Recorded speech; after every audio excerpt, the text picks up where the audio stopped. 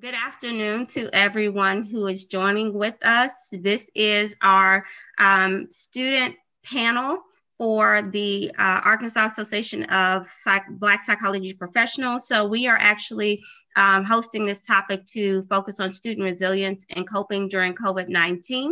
And so the focus of this session is going to be highlighting the common student stressors that have taken place during the transition to new forms of learning during the pandemic. I know there has been a huge change in students' experiences. And I know one thing that our organization wants to do is help students during this time.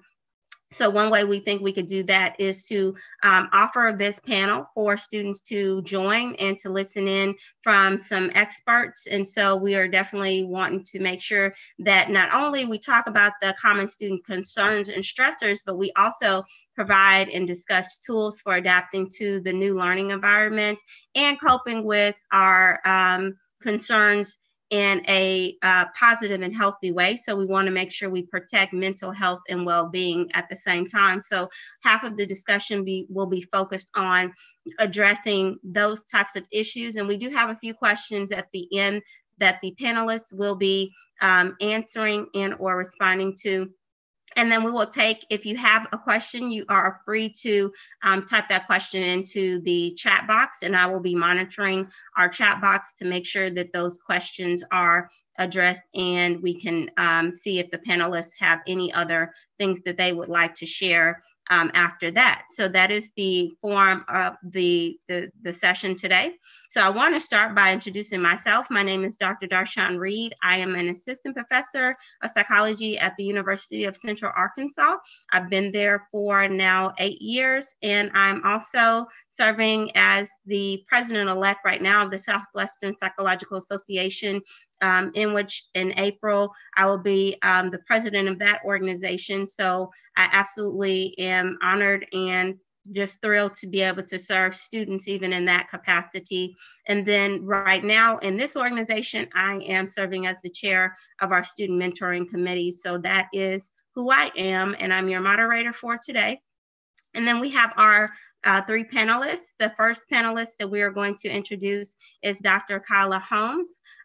She is the owner of Shalom Wellness Services, LLC, and she also provides therapy and psychological assessments for individuals ages 25 or 6 to 25. And she works with families to establish stronger bonds and healthier ways of relating.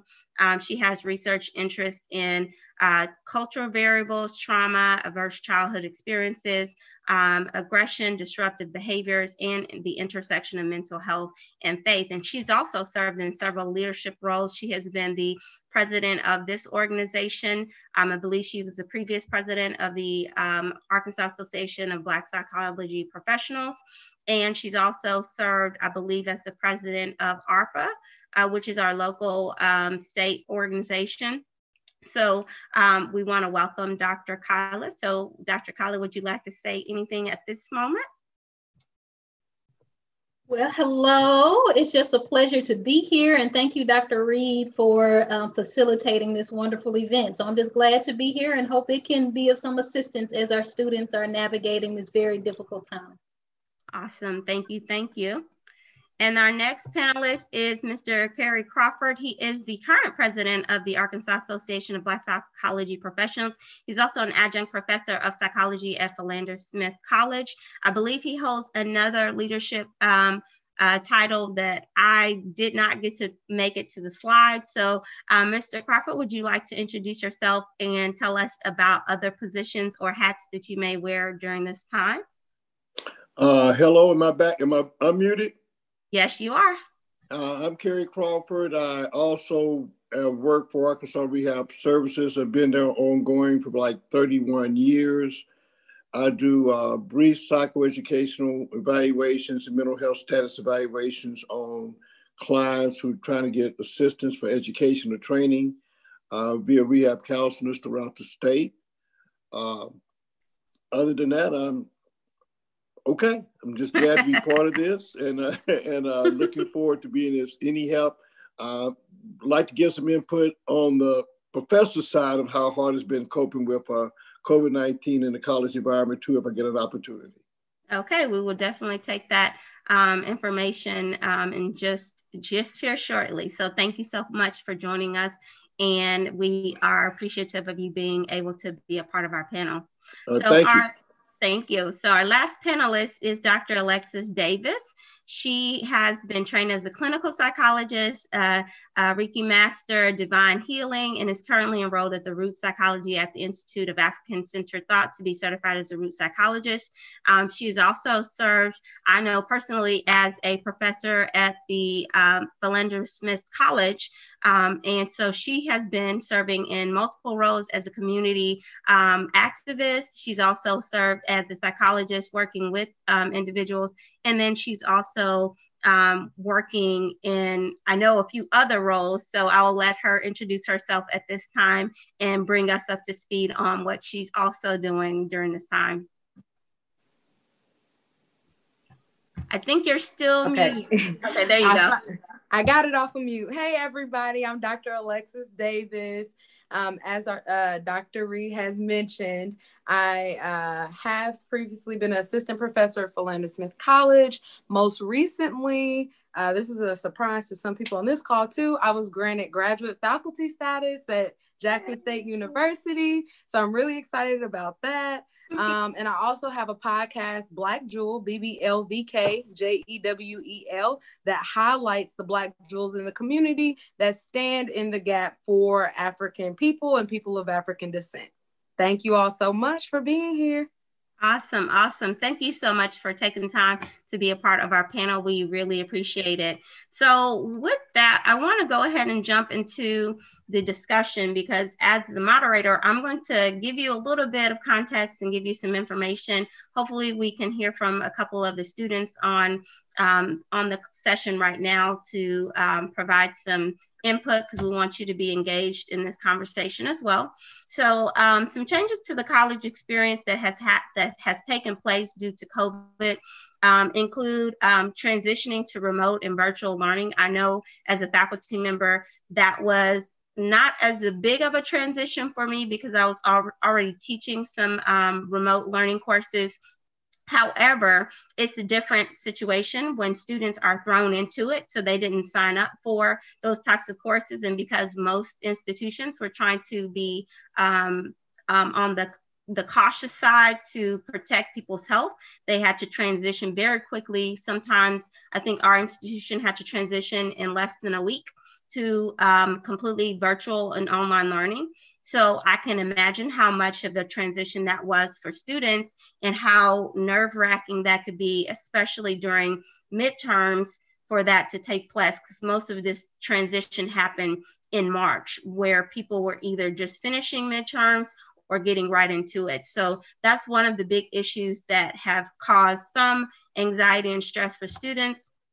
Having multiple learning formats. So currently students who are in their fall courses, they may be balancing taking online classes with face-to-face classes with hybrid classes. So putting all that together can be a big stressor and a big area of concern because now you're trying to balance multiple formats of learning that you may be comfortable with these, you may not be comfortable, but all of them guaranteed have changed because of COVID.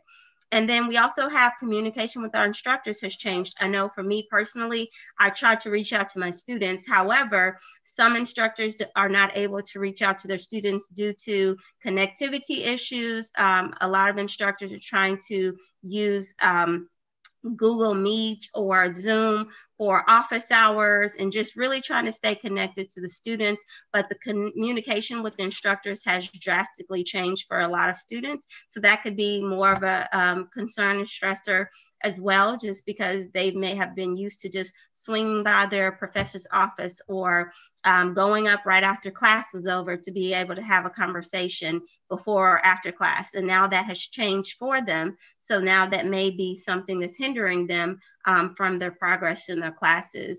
And then we also have a lack of classroom community because with the transition to the different formats of learning, there has been a change in how students can actually communicate with each other. And I know one of the things that my students really valued was that time where they could just come in, sit in the classroom before class started, and talk to their classmates and maybe lament about an assignment. Oh God, we have to turn in this paper. Or, oh, this is coming up. Oh, do you remember we need to make sure we do this? Like, just having that ability to talk with their classmates in that small time now has changed. So they may be lacking some of that support that they had, and they maybe not have paid attention as much to it because it was just a part of their day-to-day. And now it's not. So just a lack of classroom community. Then you have student life and co-curricular activities have changed. So I know I speak for just our campus, but we have very limited face-to-face gatherings on campus now, and they have to go through a very rigorous process to be approved.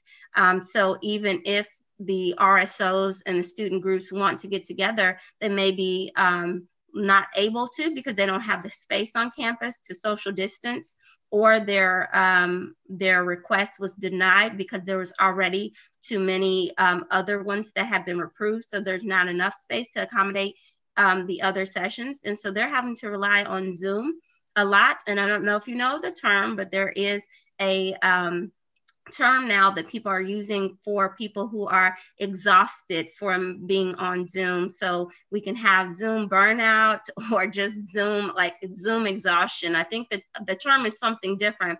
I'm blanking on it right now, but a lot of people are experiencing overload for Zoom meetings or virtual meetings because it's just very taxing to be on those sessions with people at long lengths, especially when you go from class being that way to now having to do social sessions that way. So that could be a stressor or something that's not helping the support of the students. And then lastly, and this is not an exhaustive list, but last thing to be thinking about the transition from COVID to the how it's experiencing on the campus and the college experience is internships and supervised positions could have been canceled or limited. So now students are maybe frantic trying to figure out, what am I going to do? Because this is a part of our program. I'm supposed to go from classwork to then internship, or classwork to a supervised role, or classwork to a research position, and then I graduate. And so when that happens, now that's changed essentially your program requirements and or how you can finish. And I know a lot of our students may be really stressing out because they're not able to get those opportunities that they used to have readily available to them due to the COVID transition. So because of some of these things, and again, this is not an exhaustive list, so any of the panelists, I'll give you a moment if you can even add anything to this list that's not here, if you would like to say anything else that you can see or that you have seen that has been a change or transition for students. I think for a lot of our students, the abrupt, what I call it, eviction from their dorm rooms and having to be placed back into environments that maybe they were working to evolve from. And so then with that being placed with some additional responsibilities, I know that spring semester, a lot of my students either weren't able to come to class because they had picked up 2 or 3 jobs because they had to take care of families. So I think also the responsibility that comes with this shift is taxing on our students too. Absolutely. I just like to piggyback off of what Dr. Davis was saying. I totally agree that just that abrupt change with either not being able to go back to campus, having to leave their dorm, whatever the situation was. I think if it was already a strained situation, I'm thinking about family dynamics right now, if it was already strained family dynamics, arguments, challenges in communication, and just figuring out, because they're already at that age, right? 18, 19, 20, they're already at that age where they're even transitioning more fully into trying to have some measure of independence, and their parents, depending on, or their caregivers are kind of maybe struggling with releasing that, allowing them to enter into that next phase of life and have that measure of independence, while also knowing that they're still somewhat dependent on their parents. Like that's a difficult time in life anyway, sometimes for families to navigate. So sometimes having that distance and being at college really helped, but now know they're back at home and back in those challenges and still trying to get their schoolwork done, right? Mm-hmm. Still trying to stay focused on top of having a job and still having to navigate family dynamics that could have already been strained and already been difficult. So that's kind of part of what I'm seeing as well. Mm-hmm. Thank you. Definitely. And I see that on our campus as well. So a lot of our students, and it'll come up, I guess, and actually on some of the slides that we're going to talk about in just a minute, it'll come up. The same things that you all are saying are definitely plaguing our students' mental health and their experiences. Mr. Crawford, did you want to add anything? I'm unmuted now? You are. Okay. Another thing I just throw in, I know you have some additional slides, some students I've had a chance to talk to was attending class from out of state. Responsibility of tutoring their younger brothers and sisters. A lot of these students now have gone home. Not only are they a student, but now they have a responsibility of teaching their younger brothers and sisters who are at home doing virtual classes, and that responsibility has been laid on them. So they trying to navigate not only their classwork and coursework, but help the brothers and sisters navigate their classwork also. And that's been an additional strain to them.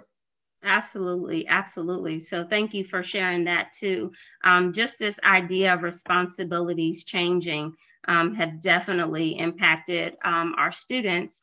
And so just kind of moving to the next thing, I would like if there's any students who are sharing with us. I don't know if the people on live, I don't have access to see what your comments may be, but anyone who would like to chime in or anybody else who's currently on the call who is not a student, but maybe you've talked to students, what is one of the most difficult things that has impacted their learning for this pandemic? Like, what is one specific thing that they feel has been the most difficult part of learning during this pandemic? So I just want to provide an opportunity for other people to chime in on this part of the discussion.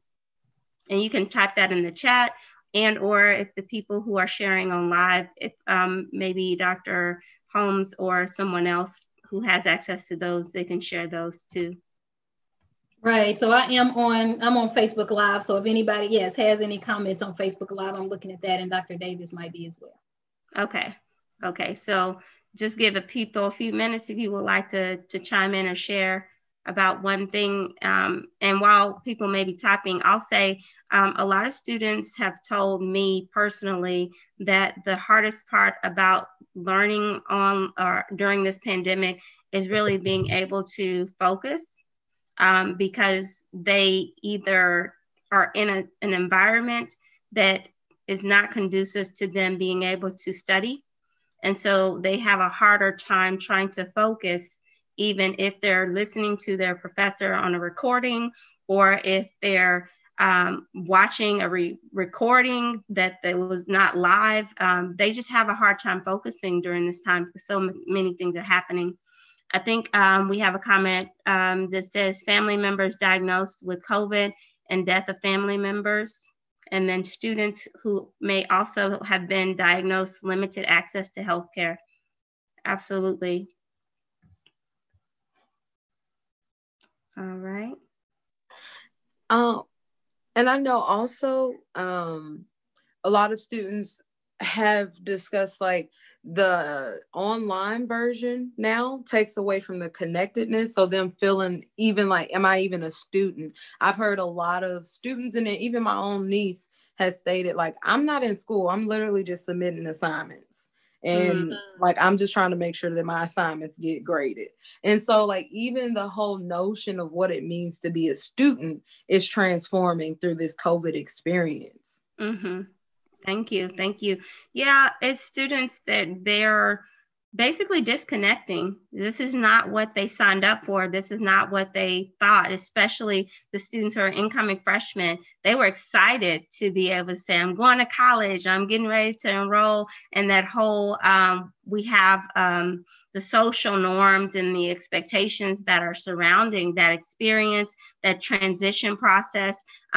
It's just, now it's dissolved and it's just gone. And so how to deal with that, or how to handle that, and especially with the illness, I've had multiple students who have actually been diagnosed with COVID during their time during the semester, and they have to quarantine, of course, but that impacts their ability to actually work, because if they have a severe enough case, they're not actually able to do their work. And then they're having to catch up. So they have multiple classes that they're trying to catch up on 2 weeks later after they feel better or after they've overcome it. That is just something that's so hard to deal with and so hard to do with everything else that's going on around them. So many things for us to think about as how the students are experiencing this. So I wanted to give some data.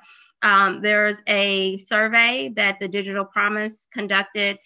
This is one of the platforms that the Bill and Melinda Gates Foundation provides support to. And they conducted the survey and asked students about their satisfaction before and after COVID-19. And these are the percentages. 51% said they were very satisfied with the courses before COVID. And then I want you to look at 87% said they were somewhat satisfied with their courses before COVID. And then 19 said very satisfied with their courses after COVID, but then only 59% said somewhat satisfied with their courses after COVID. So we know that something was happening where those very satisfied people were no longer satisfied. And it's the other results suggested they didn't blame instructors for the transition or why they weren't satisfied. It was some of the things that we're talking about that we've already mentioned. That's why they're not satisfied with the experience. And then when we look a little bit further, we have some key findings from the student survey that was conducted by the Global Strategy Group here in August. And their results suggested that first, a substantial number of students were considered essential employees. So they were still working and they had to go to work. And even during the pandemic, 26% of the college students were employed either full-time or part-time. Among that group, 52% of the college students were working in these jobs that were deemed essential, so they could not stop working. And then the last finding that they highlighted was that the suggestion that college students were forced to divide their attention and even spend time in jobs that potentially were jeopardizing their health while also trying to get their education online. So that was definitely something that, again, they didn't sign up for that, but that's what they're in and having to deal with right now. So, and Dr. Reed, if I could just interject, just that piece right there, like to me, that just shows those were stats that I didn't know. I wasn't familiar with that. So to me, that's so helpful to know that they have that. A lot of our college students have that on their plate. And somebody comment, I just wanted to note a comment on Facebook, which I think kind of fits with what you're talking about here. And it's a word that I heard from people that I work with is independence. And I think people in college at that phase of life really value really feeling and experiencing a moment of independence in a way that they haven't before. And that's very appropriate. That's very healthy. That's very timely for that period in life to feel that sense and navigate being independent. But somebody just commented, they said finding peace back home. They had to discover what provided them with peace, I guess, in their hometown. But when they were in their college experience, saying that they had that peace because they were independent and managed a lot of things better. So that was a big shift to kind of go back to they were finally in their groove of peace, finally in their groove of independence, finally in their groove, and now shifting back and trying to navigate that could be really difficult. So especially in the midst of if they are one of these essential employees, I can't imagine, it's really tough. Very, very tough. And then Another finding was that the move to online education has meant that basic education needs were not being fulfilled for students. So having to access labs, specialized equipment, clinicals, internships, as well as staying motivated were the biggest challenges from this survey that students. So 53% said that having access to all of the things they needed just for their classes was a challenge. And then 50% said motivation was a challenge. They are no longer motivated like they were to be able to do it. And I think that comes across in Dr. Davis's comment about the students who are saying, I just need to submit my assignments. I just need to do this work. I'm not really here for trying to do anything extra. I'm just trying to submit the assignment. And that tells you that their motivation level has gone way down, because students typically want to experience that community and be a part of the college experience, be a part of the campus and the RSOs or whatever organizations they want to promote. But now it's gone way down to I just want to submit my assignments and be done. That's all. So we really have to be concerned about that aspect of the student, and how even just the motivation for something they worked so long to strive for, their education, now it's kind of dwindling in terms of, do I still want to continue to do this? And some of the research that I've actually come across suggests that students are questioning whether they should even continue their degree or their education, because they're thinking, is this going to be worth it? Especially during this time, is it worth it for me to go back? Maybe I should wait till we get back to normal before I actually go back and start working on this degree. So a lot of students are thinking about that right now during this time. Yeah, and to piggyback on that last comment that you mentioned, what I was going to say, because I want to make sure that we're focusing on the dichotomy here, because I've also noticed a lot of students, especially that college age realm and even under, becoming entrepreneurs. Like my 14-year-old niece is working on a lip gloss line. Kaya, who actually made a comment, shout out, she has her own business. So I'm seeing a lot of students start their own business. So that's another beauty of this as well, is that students are seeing like, hey, there's some other avenues that I can operate in while being in this space and place of college. Absolutely. So I definitely want to give that shout out and make sure we acknowledge that. And one of the things that I think I was going to say toward the end is that this transition or this COVID crisis has definitely allowed us to see what other areas of opportunity and growth we have. So it's not just, oh, here's something we're losing, but what can I gain, or what can we get from this experience that could be more of a growth or a helpful thing to us during this process. So the other findings that I think this is the key, and this is what I kind of just immediately saw as consistent with what we've been talking about. From the results of the survey that was conducted by Digital Promise, 79% said that staying motivated was a problem for them. So almost 80% of the students, and they surveyed, I believe, over, I want to say it's over 2,000 students in this survey from a very good, diverse group. And over 80% said staying motivated was an issue. 55 said trying to find a quiet place to do their work was a problem. Just finding a quiet place. I can testify that I've had students during class, they were in their car because that was the only place that they could actually get some isolation, some quiet, and or that may have been the only place that they could really get their work kind of just out and, okay, I can focus in my car. 54% said balancing home and family responsibilities was a concern. And I think, again, that's consistent with what Dr. Holmes and Dr. Davis were talking about. Just that shift and transition of responsibilities has been very difficult.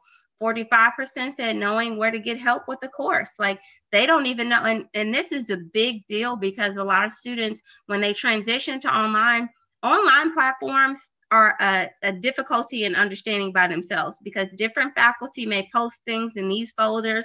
They may have an information or frequently asked question page. These people don't.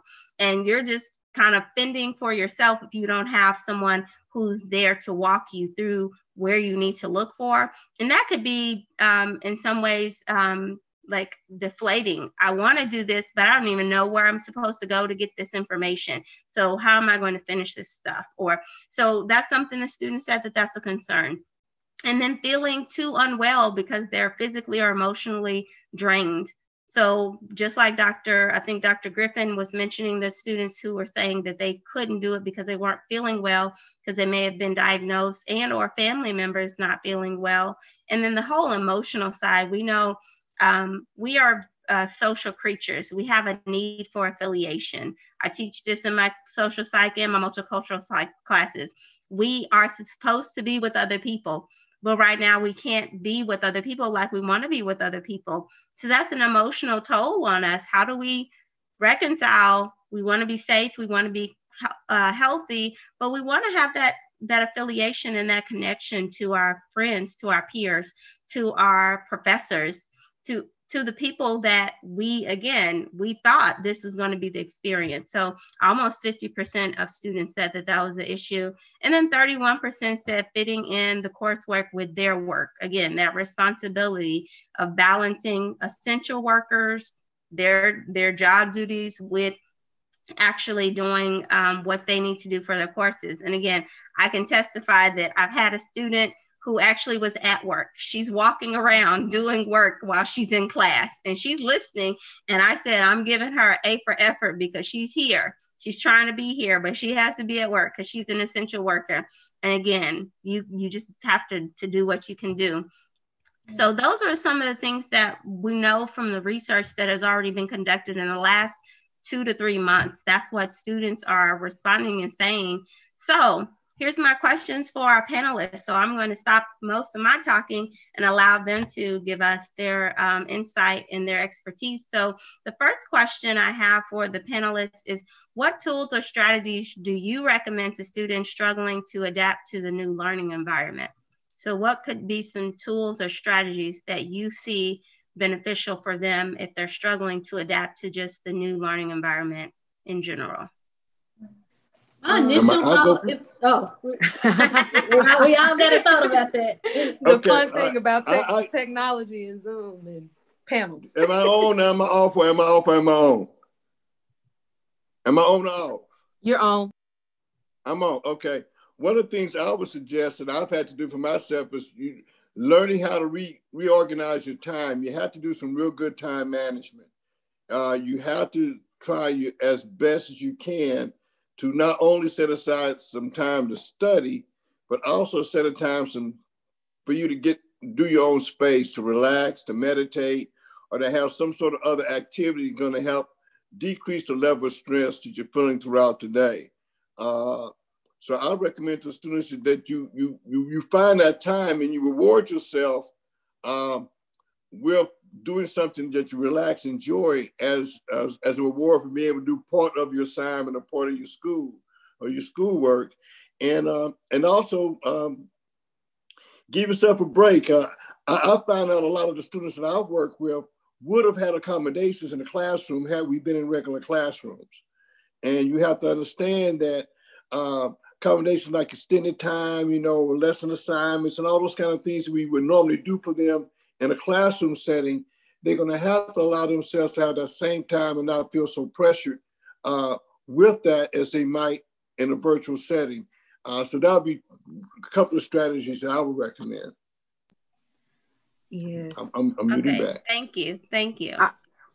I would definitely agree with everything Mr. Crawford said, and also just emphasizing meditation.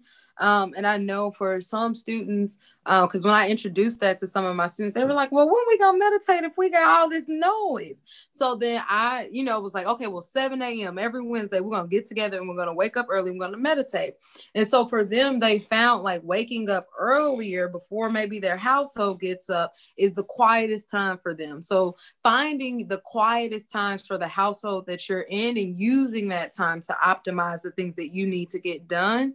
Also, just because y'all know I love hip hop, pay attention to the songs that you're listening to and that you have on repeat, and see if that's reflective of any mood changes that you're experiencing.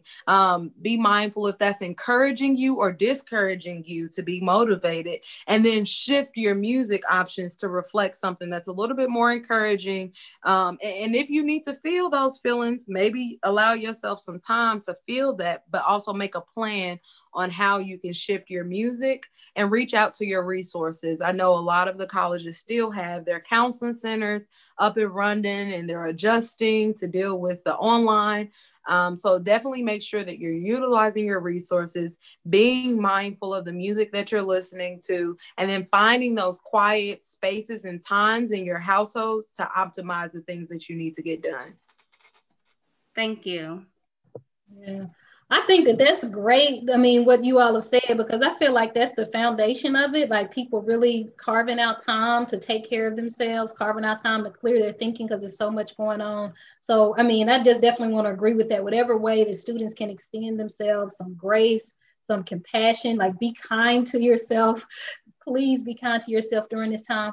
But the other things that I really feel like that I was kind of thinking about as you were talking, Dr. Reed, and presenting your information is this idea of what are our perspectives? What is our perspective, our focus, and then skill building. So when I say perspective and focus, it's easy to kind of focus on the things that's not within our control. It's easy to focus on the things that are the barriers and the challenges. Right. So, for example, with these online platforms, this is just a kind of maybe a simple example. I've heard that kind of like what Mr. Crawford was saying, most of the individuals that I would talk to in college, they're individuals who had mental health challenges pre-COVID. Right. So that's kind of my perspective, that they already had challenges. And now, and like Mr. Crawford said, they would have already had accommodations maybe. And now the online platform is presenting challenges with that, because what I'm hearing, some of them won't give that time. Like when you answer it, the question is answered, like you can't go back or something like that with some of them. And they're used to being able to go back and think, and maybe the test didn't allow for that. And now they're stressed and struggling and that kind of thing, because the format is just literally different.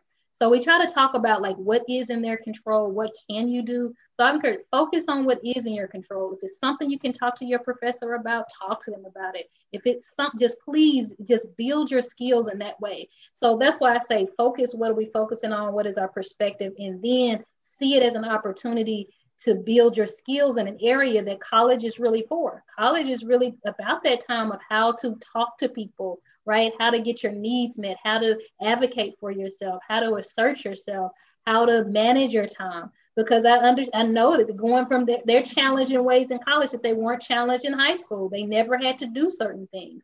And now, unlike in middle school, from some of these kids who have virtual learning, somebody commented on Facebook, I just want to bring attention to it, saying even in middle schools, kids struggling with not knowing what to do. They don't even know who their teachers are, don't have teacher communication, right? Now in middle school, hopefully parents or caregivers are there to help be an advocate for them and show them that. College students, they're going straight from parents maybe doing that when they were in middle school and high school to maybe not necessarily doing that in college. So now they not only learning how to do college, but it's so many demands, and so because they're having to navigate it independently. So I also encourage students to, if you know that you have a hard time asserting and communicating yourself to adults and you're still learning how to do that with people in authority, get some mentorship, reach out to somebody who can help you in knowing how to frame emails to your professors, how to frame conversations with them, and just how to do it in a way that won't feel so anxiety provoking and uncomfortable.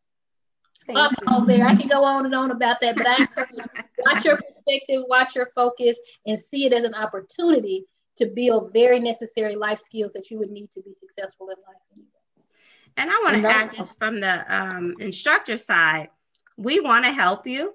We need to hear from you. I reach out to my students, but realistically, I have over 150 students right now that I'm having to try to reach out and monitor. So I do classroom communications literally almost every other day to my students to remind them. But if something is going on, I want to hear from the student and I want to be able to help them, but I need to know, because I can only email so much, but you can talk to your instructors. We're here to be able to navigate this transition with you. We're going through it just like you are. I tell my students, I'm giving you grace, please give me a little extra dose of grace. So however much I'm giving you, give me a double dose back, because I'm trying to help everybody, but I want to help you. And that's the thing I think most students don't want to understand, is that we are here to help you. We're here. I call myself a coach. I'm helping you and coaching you through to your next plan and your next goal. But a coach can only go so far if the player or if the athlete is not willing to do what they need to do, or communicate to the coach. Hey, coach, I need this. Hey, coach, what happens about this? So go to those instructors and talk to them. I promise they're not going to just say, no. Some of them, if they are, they probably are not the person that needs to be in the instructor seat. But the instructors that I know, I think all of them would say, we want to help our students. We want to see you to be successful during this time. Even before this time, we want to see you successful, but absolutely during this time, we want you to be thriving. So talk to those instructors and your professors, or even the teachers. I'll encourage those who talked about middle school. Parents, be involved. Talk to the teachers. If you need to set up a Zoom meeting with the teacher, or if you need to call the school, pick up the phone and call. I think those instructors at those levels are willing to help your students as well. They may be overwhelmed, but if you reach out to them personally, I promise I think they're going to try to help you in whatever way that they can, because we all are on the same side of wanting your students to be successful. Definitely. And also, good segue and a little shameless plug. If you check out our page, Kim Lawrence actually did a video on advocacy tips for parents, and that could also be applied to college students as well. One last thing I wanted to mention is to get connected with the associations that align with your career move. So if there are students in Little Rock, get connected with the Arkansas Association of Black Psychology Professionals. That creates a connection to more mentors. And in this time, that's needed. Mentorship is needed for everybody. So definitely get connected to those organizations that align with your career goals and aspirations. Thank you. I think I muted myself. Okay, so we're going to jump to the next question, and we may have touched on a couple questions, but we'll just go through them. The second question is, what do you recommend for students who are experiencing a lack of motivation during this time? Because that was 80% of our students. How would you help them and or suggest something to help their motivation levels? Okay. The first thing, I'm going to be very transparent. The first thing that came to my mind was waking up every morning listening to Kendrick Lamar's "All right, we gonna be all right." Do you hear me? Do you feel me? We gonna be all right. Because like we have to affirm ourselves. Like life is just difficult, right? Like period. And then when you add COVID and all the other world things that are happening, it could get just to bog us down. And so finding songs, I'm always go back to that, finding songs that will motivate you. Also reaching out to those people who you have deemed as your support system. And if you have a low support system, maybe again, getting connected to those organizations to build up your support system. I just read this quote, like, I had to learn in order for me to stop hurting, I had to tell the truth about the fact that I was hurting. And so, nobody can read your mind. We all want to be there for each other because we understand this is a hard time for all of us. And so reaching out, listening to good songs, Kendrick Lamar, that's a great song. I Love Myself, that's a great song. So definitely tune in to the vibrations that will keep you lifted. Thank you, Dr. Holmes or Mr. Crawford. Yeah, I love that idea that Dr. Davis was saying, because people have been hearing us repeatedly say the word connections. So I'm not going to read it, but just please know that that's going to be a theme. Connect, be it with organizations, virtually connect with your friends, connect with something. We need to feel connected, because as I heard you say that question and saw that question, Dr. Reed, one of my initial thoughts were, what is people have to have that awareness as to what is zapping your motivation. Like, what is it? So people have to know, do I feel decreased motivation because I don't feel as connected? I don't feel as supported. So then they know that's my thing then. So I need to find a way to get connected and get that mentor, connect with peers. That's maybe why. Some people, because there's so much going on, they're not sleeping well. If you don't sleep well, that's going to impact your energy and motivation. Get some good sleep hygiene going. So people have to know what it is. If certain relationships and certain things you're looking at on social media, if that's draining your energy, your motivation, all of that goes together, energy, motivation, and focus. If that's draining you, put up more boundaries. I've heard several college students actually during this time, I've met with them, they told me they have either decreased or completely gotten off of social media. I mean, I know it's a big deal to say for our college students now, because the people who are like 18, 19, 20 now, they came into the world almost with social media. Like that's hard. They've been doing that since middle school, right? So that's a big shift for them.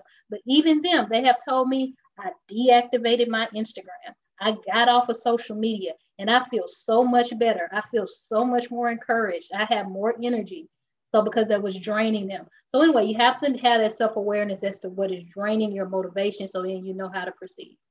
And I'll just piggyback on that too, even not just social media. I think even during this whole election cycle, people were just tuning into news stations all the time. I found myself doing that. I had to turn the TV off and not turn it on. Like I would watch the local news for 30 minutes and say, hey, I can't watch any more news because this is overwhelming. I felt myself getting uneasy and just having that anxiety. So maybe it's not just social media, but turn the TV or any other media that you're consuming, turn it down a notch or turn it off if you need to make sure that you're able to increase your motivation, because it may even be just draining your time. It may not be causing you any kind of emotional stress, but if you're spending too much time, it could be demotivating you because you realize, oh, I just spent that whole hour and I should have been doing it on this work, or I could have been doing something else that I enjoy. So just making sure you're recognizing how to, like she said, identify where the demotivation is happening and where it's coming from so that it could be addressed or adjusted. And Mr. Crawford, did you have anything to say? I think you're. You got to unmute yourself, Mr. Crawford. Okay. I'm going to throw in jazz as well as hip hop. I think that for some students, hip hop may not do it. I think listening to jazz and or gospel music is also a good way to relax and get your mind at ease. Another thing I was thinking about is exercising. I'm finding out now that I feel like I'm in a bear cave, and sometimes isometric exercise is just doing some basic things and stretching and stuff like that to kind of, because when you get your body from not being so tight and tense and stuff like that. And then definitely how you measure success. I've had to, and I've encouraged students to, you can't measure success the way you did when you're in other environments now. You're gonna have to look at how you measure your success and then award yourself and feel more accomplished by getting things done, any amount of things done versus looking at what you have done versus what you need to do or what you haven't done. A lot of times you can feel overwhelmed if you don't allow yourself to look at the bit of things you have accomplished versus what you still feel like you need to get done for the semester or for that course. So true, so true. Thank you so much for that. The third question is, what would you tell a student who is having difficulty balancing home and family responsibilities? Because that was a huge issue. I know we can't tell them what to do in their household, but is there any tips or advice that you all could give to them if they're struggling trying to balance that home and family responsibility role?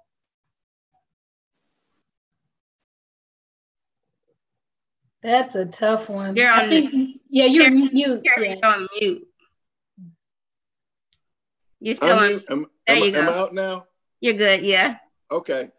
Be honest about it. I can remember early in my life, we used to have family meetings, and sometimes it's tough. But sometimes I think what you need to do is just be honest. Say, be honest with your family members. Say, listen, I'm having a hard time dealing with this. Might not change anything, but sometimes just letting them know what concerns you have, and understanding that it may not change in the near future. I think that's kind of a hard thing to deal with. I've had some students I've talked to who I hear the noise in the background. And you hear the yak in the background, and you know it's a difficult situation. But I think it was said earlier, you have to find that time early in the morning and late in the afternoon where you can have some me time, some in the closet time, some time where you can balance that, because giving that balance is going to help you deal with that. But I also, I'm not saying being confrontative with your mother, your father, your grandmother, nothing like that. I'm not saying to get into an argument, but I think you're going to have to be honest within yourself. Okay, what part of this can I change? What part of this I'm going to have to make an adjustment to? What part of it I'm going to have to deal with until this COVID situation will be over, which may be a year from now. So who knows? Yeah, I would agree with that, Mr. Crawford. That is a tough balance. And again, my framework is just this idea of working with college students who, again, many of them already had some challenges but pre-COVID. So I know it might not have this balancing issue, may not be as intense or emotionally distressing for everybody. So some of it may be learning how to manage your time, getting well, I say a planner because I'm still in the paper planner world, but in your phone or wherever you plan, wherever you organize, and wherever and however you manage time. For some people, it may be a matter of just really implementing those skills, putting boundaries in place, and really carving out how you spend your time. It may be more of a time management, prioritization type of issue.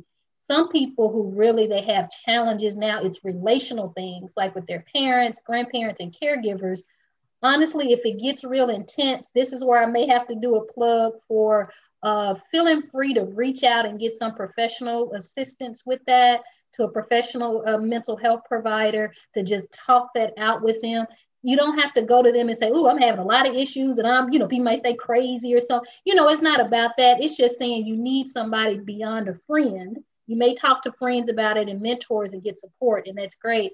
But sometimes it is at a level where it might be good to bounce that off and process this with a therapist or a counselor who can give you very helpful tools for how to communicate effectively and solve problems. And I always tell the individuals that I work with, I am not saying to disrespect your parents or your caregivers. Please hear me. I'm not saying that, but I am saying there could be some healthy ways to communicate so you all can get on the same page about what's needed. Absolutely. And I just want to make sure you kind of went into one of the other questions is protecting mental health and well-being. And then I think the last question I had is where or who they should go to seek help for emotional distress and anxiety. So for the sake of time, if you all would like maybe give maybe one more kind of comment about kind of wrapping those two together, protecting mental health and well-being, but where to go to seek help if they need it for emotional distress. There was a huge percentage of students in a lot of the research findings that I checked out that I think it was upwards to about maybe 70% of students were experiencing some level of anxiety, and up to probably a 50% of students were experiencing moderate to severe anxiety during this time. So maybe speaking to them just very quickly about how to handle that, where to go to get that help if they need it. Definitely want to piggyback and emphasize what Dr. Holmes mentioned about reaching out to professional mental health counselors. Also, be okay with your individual journey. If you're into more holistic health, Reiki, do what you think is best for you. The Safe Place app is a great app to download that's geared towards Black mental wellness. It has assessments on there for anxiety, depression, PTSD, and some other things. So you could do an assessment and see what comes out. It also has a directory to mental health providers within it and tons of other great tips and tools. Also, make sure therapyforblackgirls.com. I just want to use this time to give some resources because we could tell you to do all of these things, but without the resources, it may be difficult to get to these actual things. So therapyforblackgirls.com, they have a state-by-state directory. And then Black Zen, BLACKZEN, they actually, it's a meditation company that's created by two sisters who are all for emphasizing meditation among Black and Brown communities. So definitely tap into those resources. Telehealth and insurance coverage I see coming out. There are providers who are providing services via different safe internet services, and I'll let Dr. Holmes expand on that some more.